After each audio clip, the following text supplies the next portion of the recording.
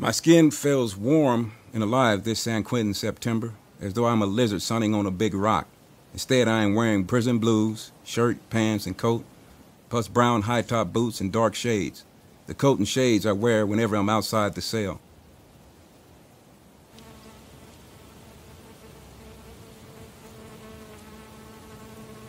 The Indian summer at San Quentin and the sweet sun brings back the times I ran the dry river with the greyhound dogs and laid under the heavy black railroad bridge as the trains rumbled across, shaking the soft sands.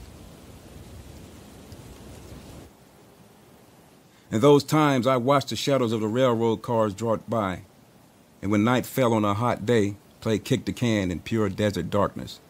There were no streetlights on Crook Street when I was a boy.